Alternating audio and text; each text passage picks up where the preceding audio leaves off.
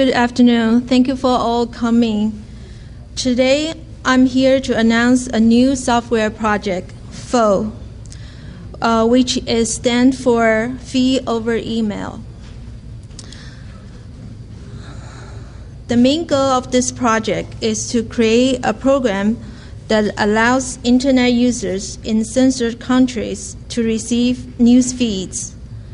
Before I begin, allow me to first introduce myself.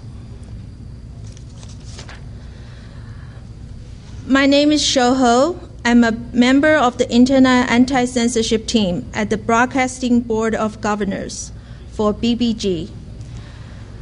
BBG is the federal agency that oversees and supports the operations of Voice America, Radio Free Asia, and so on. Together, these broadcasters bring news to people around the world in 60 languages and reach 175 million people every week.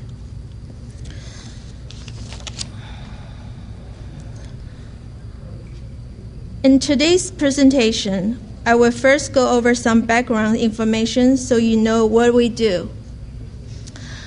Next, I will review the current censorship and anti-censorship technologies. Then, I'll explain what is FOE, the technology behind it, and its limitations.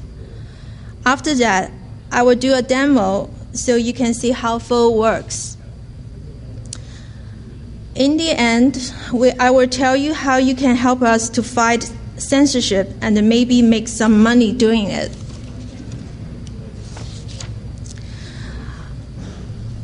Okay, let me start by telling you what our team does. When I read the news, I sometimes find it very sad that the elephant and the donkey are always trying to crucify each other when they get a chance, or never get a chance. And sometimes I wonder, why can't they just stop fighting and do something more constructive? Like,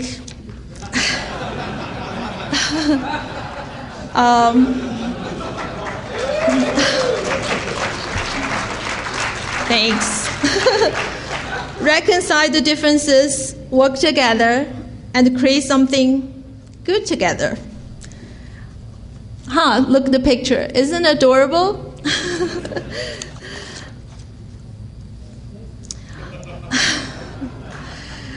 But with all the bad things that we read about our government and others, there are at least two things we should be happy about. Number one, we can actually read about the bad things on the news. Number two, we can criticize our government or make fun of it. In other words, freedom of press and the freedom of speech. These are some of the most important rights that we have in the United States. However, in some countries, things can be quite different. Over there, people don't always get the full story of the news because their government will remove harmful news for them. Over there, people are not allowed to criticize their government. So people like John will be locked up in jail. This is called censorship. So, and we are here to fight it.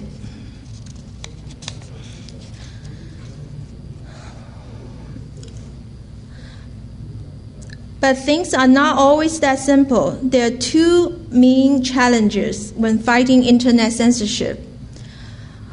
Number one, we need to find some useful anti-censorship programs like Tor, FreeGate, UltraSurf, Siphon, and James Marshall's CGI proxy. Fighting internet censorship is like a cat and mouse game. Censors will come up with new ways to take over the internet, and we need to come up with new ways to fight them. The next challenge we face is how to reach people in censored countries. Let's see, we have the best anti-censorship software, and we want to tell people about it. But how? How do you reach people inside censored countries? This is actually a big problem because all the usual communication channels are blocked, and it almost seems impossible to reach the people on the other side of the firewall.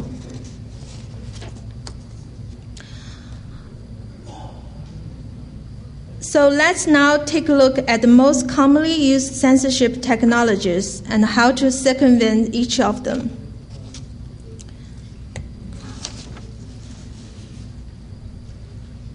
IP address blocking.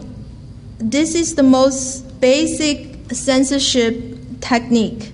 The censor simply block all the harmful IP addresses at the national firewall. Fighting IP blocking is also straightforward. We can keep changing our website's IP addresses, or we can tell the users to use proxy servers. After a while, the censors realize that it is difficult to catch up with all the new IP addresses. So they began to use a new blocking technique.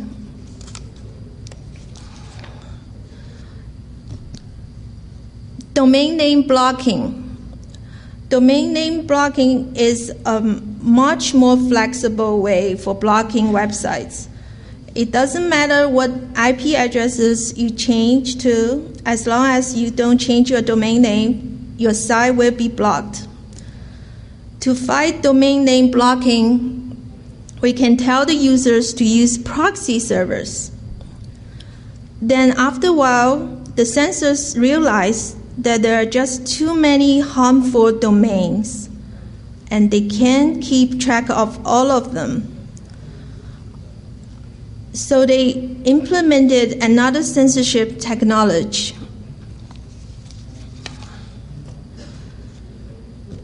This one is packet filtering. The way it works is by screening packets for harmful keywords. And if they found it, the censor will terminate the connection between the user and the website. To circumvent this type of blocking, we can tell the user to use SSL enabled proxy. SSL will encrypt the data, which make it difficult for censors to perform real-time packet filtering.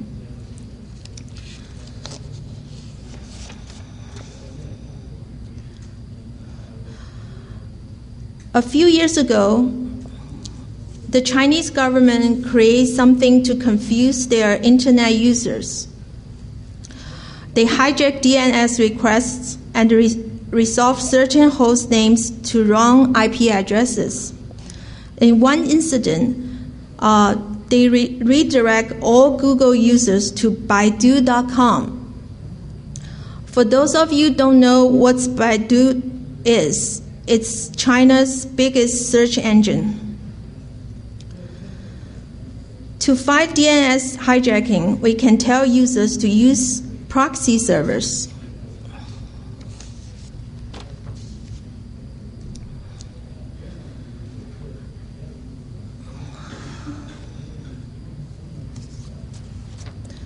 A few months ago, the Chinese government tried to force all PC makers to pre-install a software on all the PCs they sell.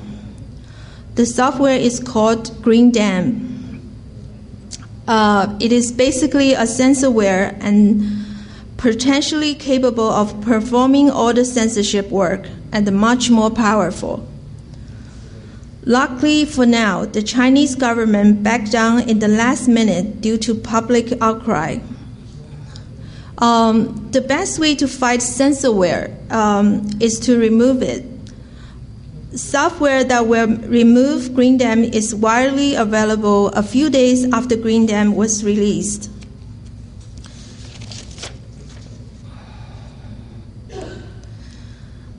Now, everyone know what we do and how censorship work and how we fighting it. So let's move forward to talk about today's main topic, FOE. Stand for fee over email.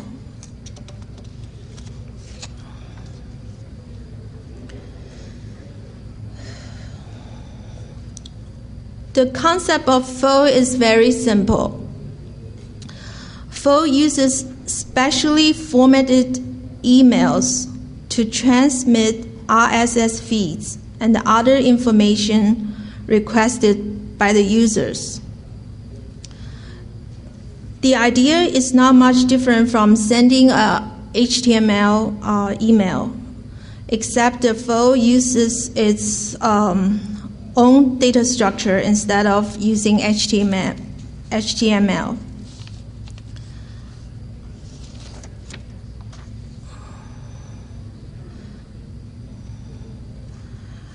So you're going to ask, why do we need FOE? Why not just use the proxy servers? Here's number of reasons why. A reliable public proxy servers are difficult to find. Proxy servers work great when you can access it. However, web-based proxy servers are just like any other websites that can be blocked by censors. Once a proxy server is blocked, the user will need to somehow find the new ones, and they're very difficult to find.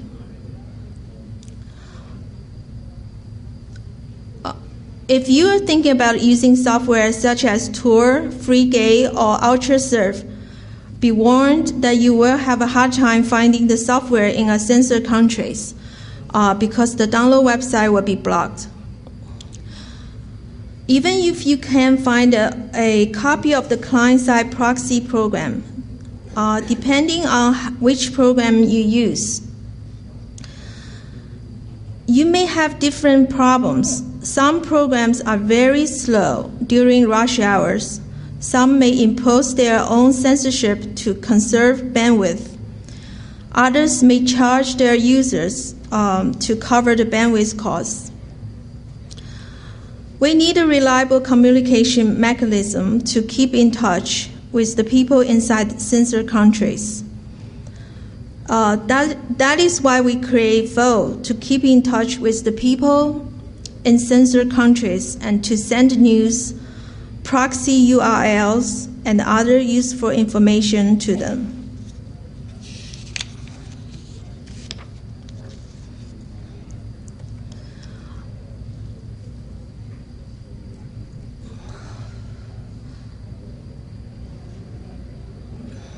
Let's look at how FOE works. The concept for FOE is actually very simple. It uses email to transmit RSS feeds and other type of files. In order to use FOE, the user needs to own an email account on a server outside their countries. For example, a Chinese internet user should create an account from Gmail, but not from Baidu. The reason for this is that mail services in censored countries may censor FOE messages due to local regulations. To avoid this kind of problems, it is safer to just use mail services that are out of the controls of the censors. In addition, the user also needs to download a copy of the FOE client. Once the user has the email account and the client software, the user can start the FOE client and specify what RSS feeds he wants. The client, which is on the right side of the graph, will then connect it to the user's email server and send a message to the faux server to request for the feeds. Note that the connection between the client and its mail server should be SS encrypted. This is necessary in order to bypass Censored's packet filtering. When the faux server, which is on the left side of the graph, receives the request, it will download the requested RSS feeds for the client and then email it back to the client's email address. When the client receives the reply message, it will verify the content and then display the feeds on the client screen.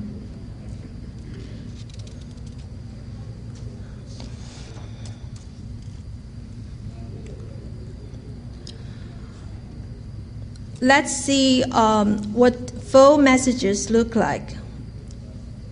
First, let's take a look at client messages. When you see on the screen,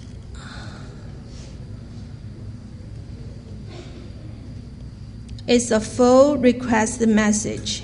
This is the message that faux client sends to the faux server to request for RSS feed.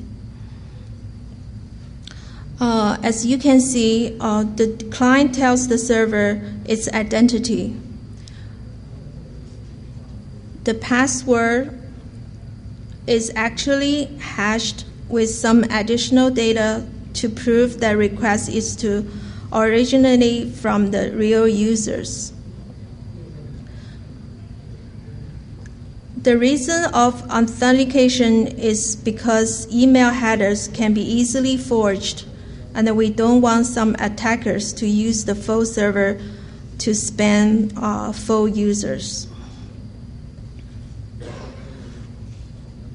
In third line, you will see the client is requesting a feed with the name VOA.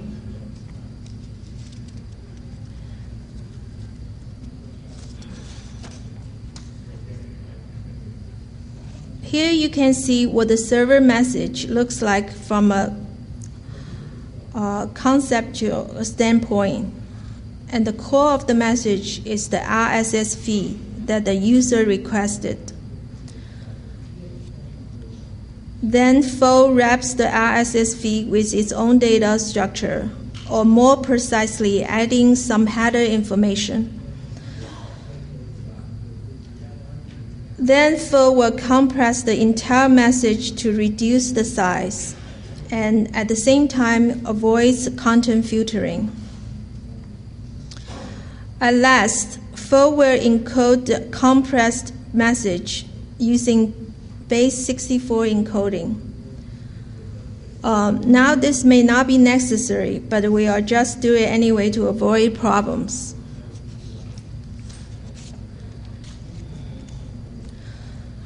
So let's summarize how faux works. Faux messages are embedded in email messages. Also, faux messages are compressed so it can first reduce the message size, second, bypass content filters. The requirement is user needs a foreign email account, for example, Gmail. Also, faux client sends a request to faux server via email. Faux server download the request feeds and the emails them back to the users. And faux client download the faux message and display the feeds or save the file to the user's computer if it's downloaded.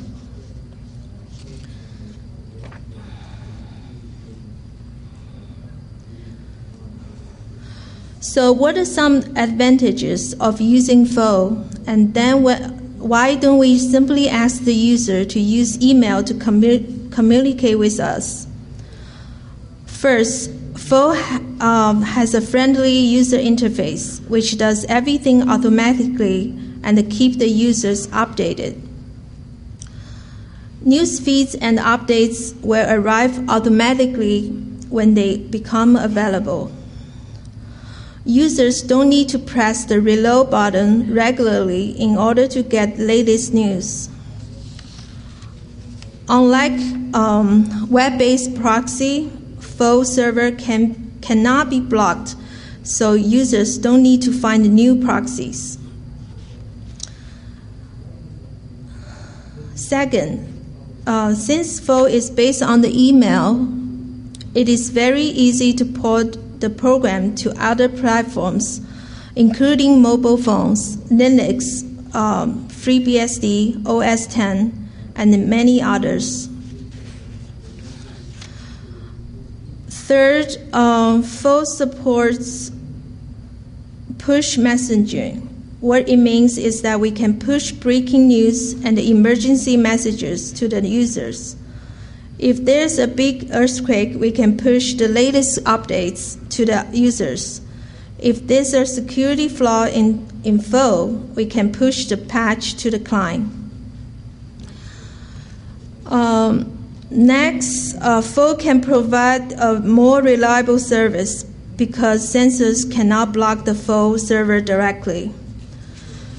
Finally, FO's development and maintenance costs are relatively low because it relies on open standards such as SMTP, POP3, IMAP, and XML. Software libraries for these protocols are widely available for free. Maintaining the FO server is also relatively inexpensive, as there are many email service providers out there who can host the FO server for very low cost.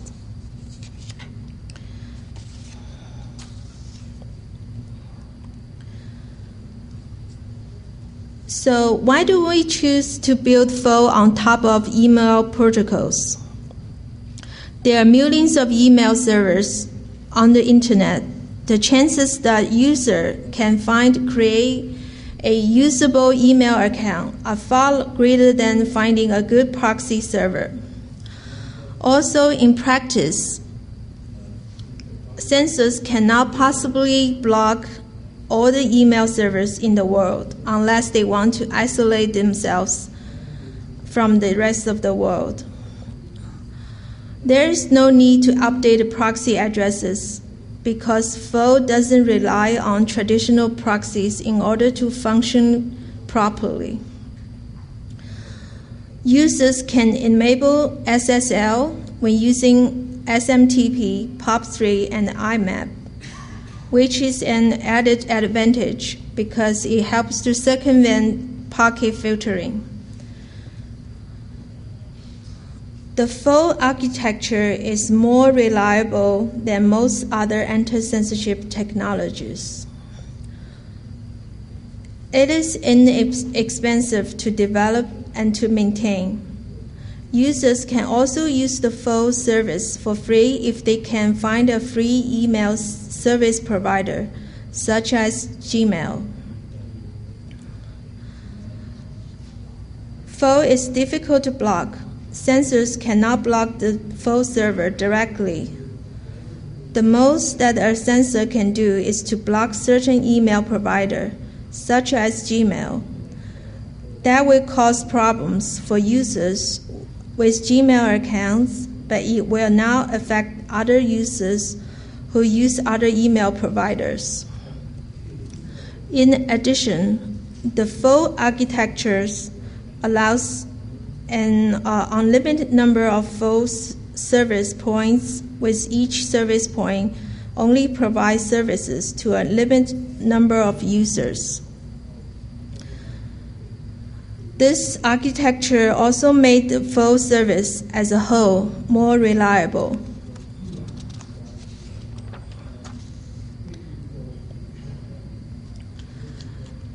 Now let's take a look at what FO can be used for.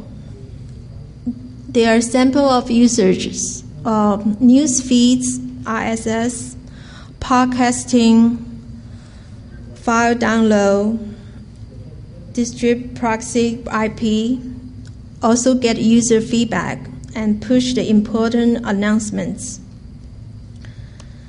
The full architecture is flexible and can be modified to support any other functions.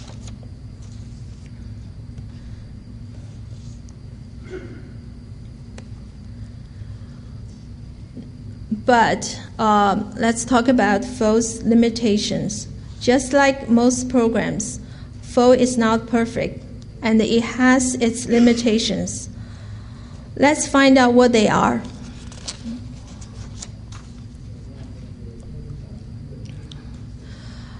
Can FO be blocked? The short answer is yes.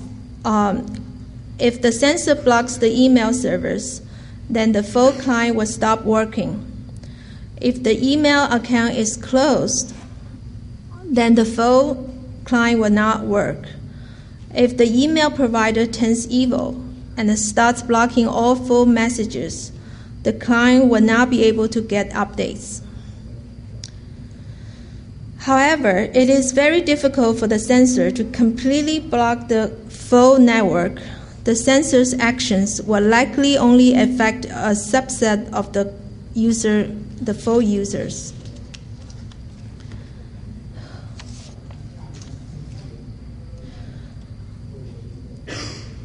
What FO is and isn't. FO is a tool to allow users to receive news feeds, podcasts, files, programs, and proxy updates, a complement to existing anti-censorship solutions.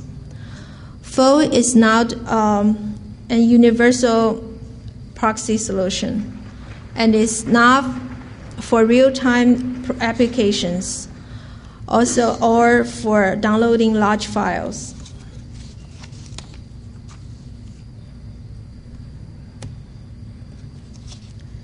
The FO-supported platforms, including currently supporting Microsoft Windows, potentially on Linux, FreeBSD, Mac OS X, also can easily be ported to most mobile platforms.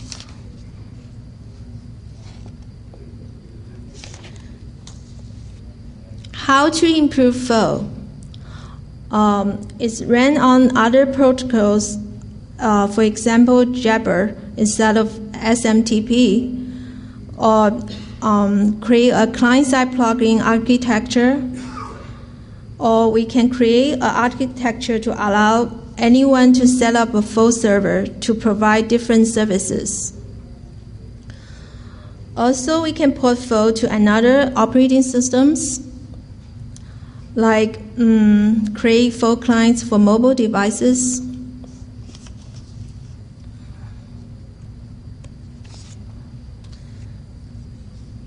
Okay, it's showtime.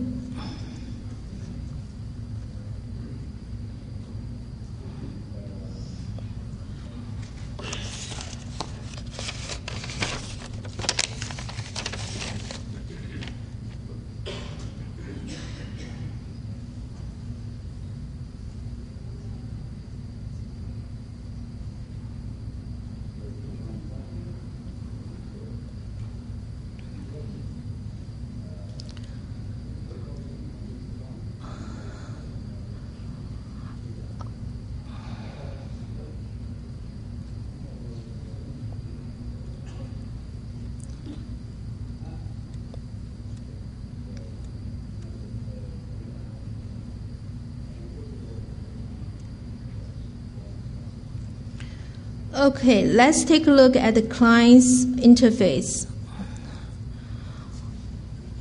Right here. It's pretty straightforward. The news feeds are displayed on the main screen. As you can see, they are Chinese and English feeds.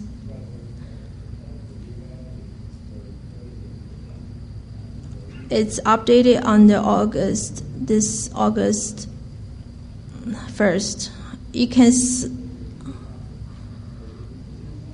You can choose either English or VOA Chinese or VOA English from these subscriptions right here. Also, when you click the links, as you can see, it's a proxy links. I use the free anonymous.org.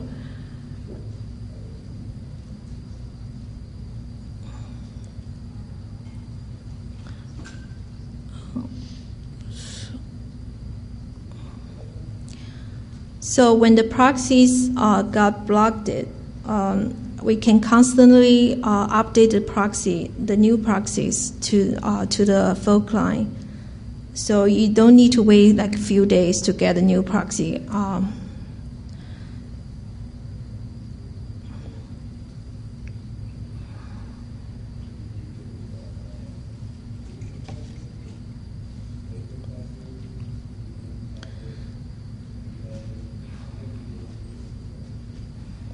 Here I run this full server on the same laptop environment here, but in the production world, we need to put this full server somewhere. Just show you.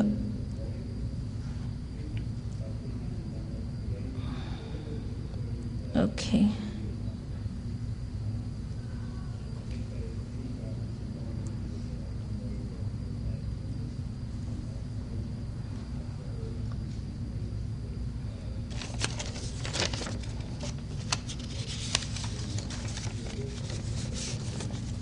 So how you can help? FOE is just one of the many tools that helps to fight internet censorship. You can help to fight censorship by contributing to the FOE project by writing codes, submitting new ideas, writing papers, talking about on your blogs or websites, and in any ways that you can imagine. We do not accept money contribution, but thank you for asking. Creating your own anti-censorship tools and make it freely available to the public. Set up your proxy service or other anti-censorship service to help people in censored countries. How you may make a few bucks, have a promising product or great idea that can help us to fight censorship. We are constantly looking for new anti-censorship products and ideas. So if you have a good product or idea, please let us know. If we find your product or idea promising, we may be able to fund your project. Of course, we are not DOD, so we don't have billions of dollars to spend. But who cares about money, right? Again, if you have some ideas that you want to share with us, please contact me. After this presentation, we will have a QA section in room 104. Please stop by if you have any questions regarding FOE, our program, or anything else. Thank you again for coming here. I would also like to thank DEFCON for giving me this wonderful opportunity. Thank you very much.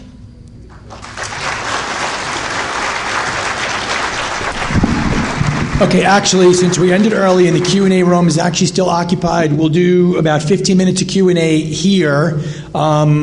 So I think the best way to do that is if you have questions, you can line up, I guess, down that aisle over there, and we can take your questions there. And if there are still questions after 15 minutes, we will move over to the Q&A room. So if you have questions, why don't you line up right there behind this gentleman? Oh, no, I guess not. He's moving. Where you go? Oh, all right. You got a question? Okay, go ahead. I got a bunch, but I guess I'll leave it with this one, which is you still have the bootstrapping problem.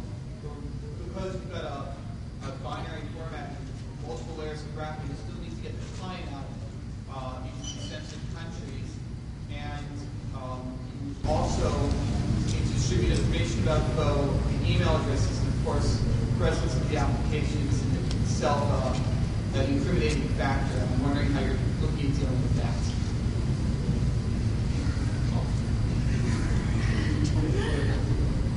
That was cheating. That was way more than one question. The bootstrap's the real person. That's a great job, yeah.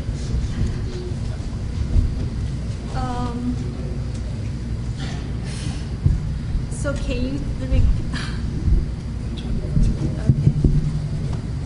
Can you repeat the first part of your question? Sorry. How do you plan on starting this up? Just like you have trouble getting information on proxies out and getting the clients to say tour out into these countries because they're all blocked. How do you plan on getting information on FOE out, and how do you plan on getting the FOE client out? Advertising it?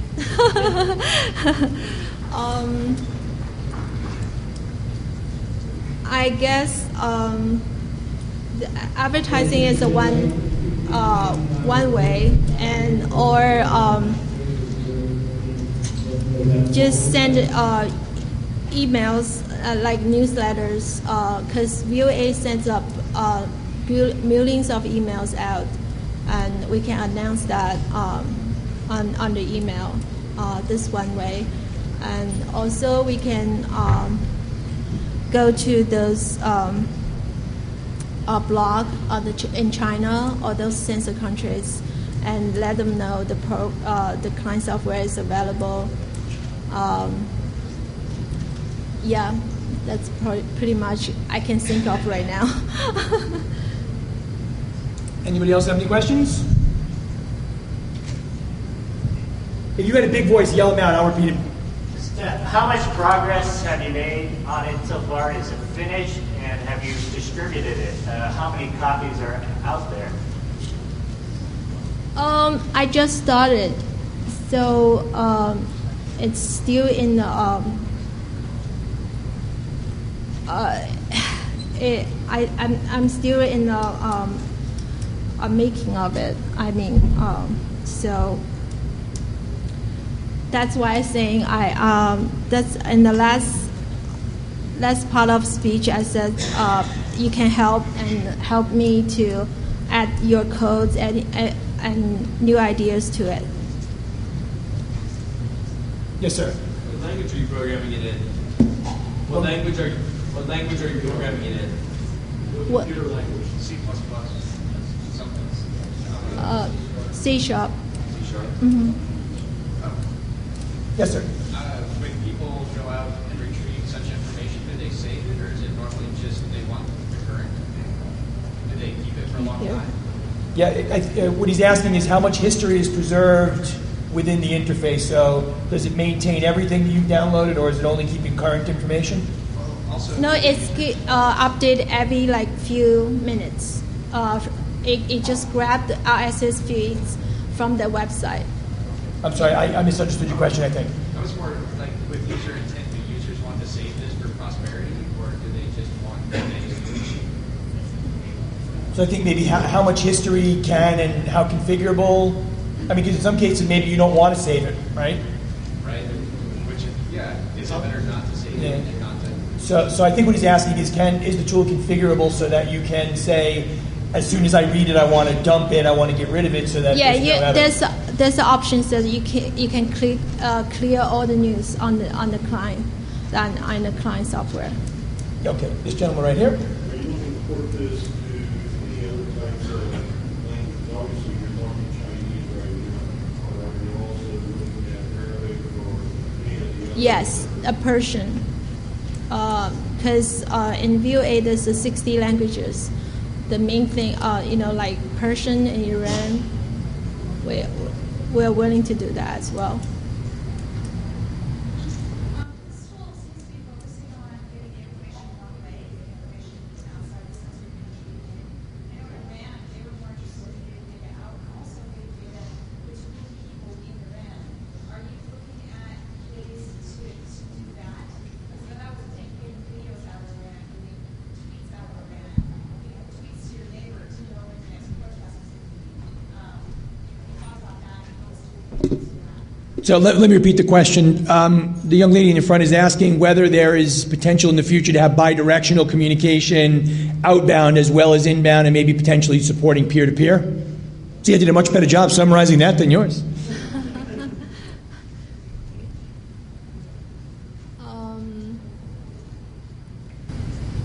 So let's. If I can just fill in here. I'm just an assistant over here. Can you hear me? Yes, louder. All right. I guess what FO is actually a software that complements existing software like Tor, FreeGate, and a number of other software. So in your case, you want to submit video to YouTube or some other website. You're probably better off using something like a general purpose proxy type of software.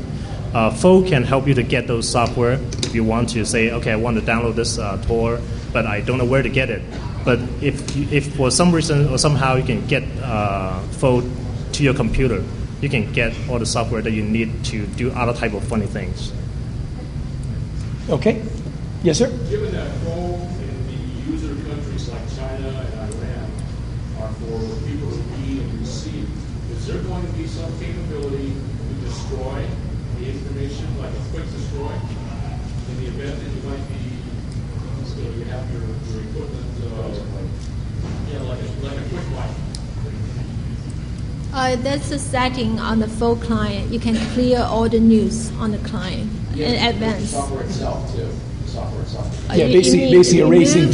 Can it erase its own tracks? Remove that software itself so that you can clear it. Oh, we certainly add that function later. Okay. Anyone else? Yes, sir. How are the feeds chosen for the server? Like, I can't speak Chinese, I can't speak Iranian, so if I were running a full server, how would I know what feeds? There's a subscription on the top of, I mean, it's written in English, but you can choose the subscription on the client. You can pick English or Chinese or Persian. So you can read it from. So the feeds are chosen from the client side, not at the server. Well, my question was basically like, do they want to read BBC, or do they want to read the New York Times, or whatever? What feeds are present on the server when they client? Oh, you certainly have a choice of that. Now we only get from VOA news websites. So later maybe you can choose from different news like media, like CNN or anything. Can I ask something here? We got time for one more, and then we're going to actually move down into the Q&A room. Yes, sir. Yeah, on the client itself, so I want to add an additional, or purchase feed to the server. Really for a feed company, like add a server. So we can get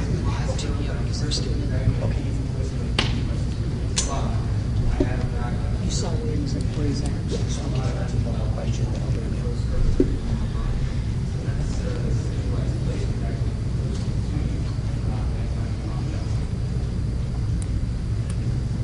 Okay.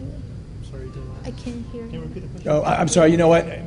You got to speak up, or if you can come closer, maybe we can get your mic. Sorry about that.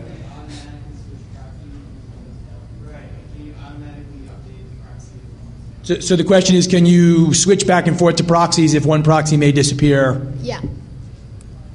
Okay. Actually, have knowledge of these proxies. So is there some convention where I have more than one listed or in a list in my client? Is that convention in place? If you have manually added it, how do I know as someone like X country what proxy? How do I know most of them? so let me repeat again. The gentleman asked whether there was any way to have knowledge of all of the proxies that are out there. I think we now currently we can manually update it, but in the future we just list all the proxies in the database and grab it automatically to the next available proxies. Can I add something to it? I'm sorry, excuse me, yeah. Actually, it's a separate program in BBG. We have managing a pool of web-based proxy. So in that case, let's say your that particular one is blocked. We have they have actually a mechanism to actually detect that kind of blocking and then say, okay, this proxy is down now. Whenever somebody, a flow client, try to request a new feed, we'll send a new proxy along with the feed. So my slide here states you start a server. How do you guys acknowledge that I load it up? So at what point does my new server ever get sent or get published to? Yeah, how does that make it to master database? Well, what happened is, but the default behavior is whenever there's a new news article that come out, it will automatically send it to the full client as long as the full client's online. So at that point, that the proxy link attached to the feed will be updated at that point. Excellent, thank you. Okay, we're actually going to move everyone into the Q&A room because I got to get set up for the next speaker. So thank you very much.